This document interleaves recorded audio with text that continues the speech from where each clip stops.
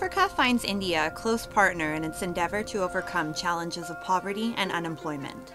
New Delhi's key focus in the African continent is on skill and capacity building initiatives, healthcare, agriculture, maritime security, and the digital revolution. At the recently concluded 17th CII-EXIM Bank Conclave on India-Africa Growth Partnership, emphasis was laid on the enhanced role of India in building a resilient Africa. 40 high-level ministers from 17 African countries participated in the two-day summit. Indian Commerce Minister Piyush Goyal emphasized that India and Africa can jointly work together to bring effective solutions in areas like defense, drinking water, healthcare, and renewable energy.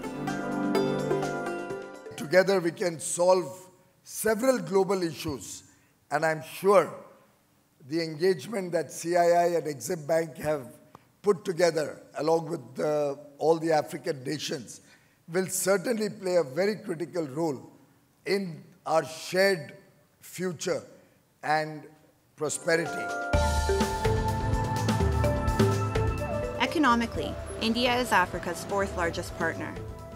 Merchandise trade between the two grew 34% to $89 billion USD in 2021 to 2022, from $67 billion USD in 2019 to 2020. From 2003 onwards, India began to use concessional lines of credit as one of its key development partnership instruments to fund the construction of railway lines, electrification and irrigation projects, and farm mechanization projects, among others. To date, lines of credit worth $12.26 billion USD have been extended to African countries, thus making it the second largest recipient of India's concessional loans.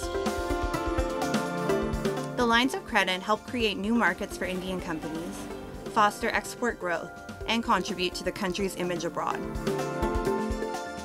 India has a very specific place in our heads and in our hearts as well.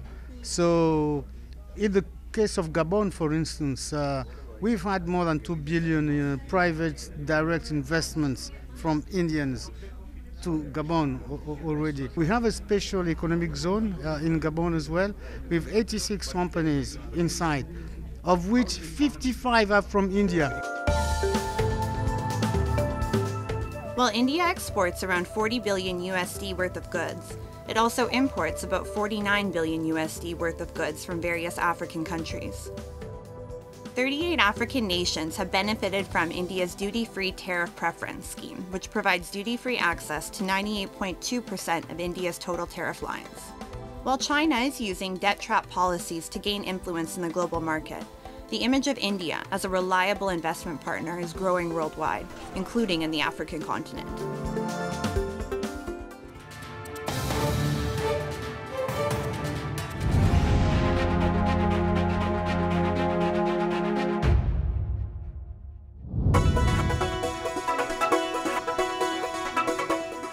Accomplishing a new milestone in its fight against the COVID-19 pandemic, India recently achieved the remarkable feat of administering 2 billion vaccine doses. Soon after its launch in January last year, the Indian vaccination drive quickly accelerated, now averaging around 3.7 million jabs per day since the first shot was administered. As per the Indian Health Ministry, 90% of Indian adults are fully vaccinated, while 98% of adults have received at least one dose.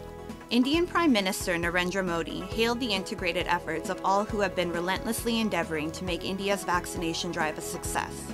Not waiting for other countries to assist amidst the crisis, India developed its own highly effective vaccine and also domestically manufactured other vaccines in order to vaccinate its vast population as quickly as possible. Government initiatives including awareness campaigns and providing special arrangements for immunocompromised and the elderly further strengthened its efforts. This is a magnificent milestone for India, a magnificent milestone for the world, because we have vaccinated 200 crore doses to the people of India. And remember, we have achieved this using our own vaccines. We have been Atmanirbhar. The government of India has not just succeeded at vaccinating nearly all its adult population, but has also sent as many as 230 million doses to other countries, with a special focus on its neighboring countries. The vaccines were given under both the Global Vaccine Access Program, COVAX, and India's own outreach effort, Vaccine Metri.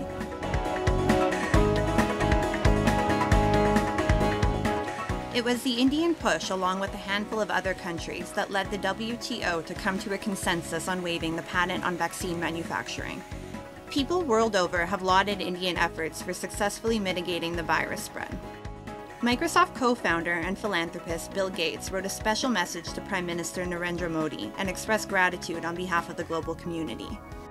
The government of India has also launched a free booster vaccination program for 75 days as part of its Azadi Ka Amrit Mahotsav, the Independence Festival.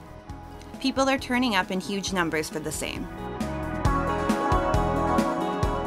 It's completely safe, completely healthy procedure. You should come forward. आपको आना चाहिए आगे and please इस opportunity का ज़रूर फ़ायदा उठाइए क्योंकि फ्री में गवर्नमेंट प्रोवाइड कर रही है 75 डेज़ का जो प्रोग्राम है जितने ज़्यादा से ज़्यादा लोग बाहर निकल के और इसका अपॉर्चुनिटी का फ़ायदा उठा सके उठाएं.